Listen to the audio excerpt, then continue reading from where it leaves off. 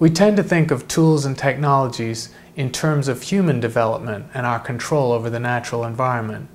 But life has more generally evolved technologies to solve the problems of adaptation and evolution. Examples include flight, which was invented 150 million years before humans invented it,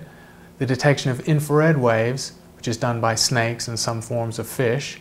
sonar detection, done by bats, the sensing of magnetic fields, done by birds and also some fish, and communication by pheromones or chemical signals, which occur in many species at a rate of more than 100 bits per second, equivalent to about 20 words per second in the English language. These examples of technology may not seem as impressive as our control of the natural environment, but given sufficient time, it's unclear how diverse the technologies evolved by life on other planets might be.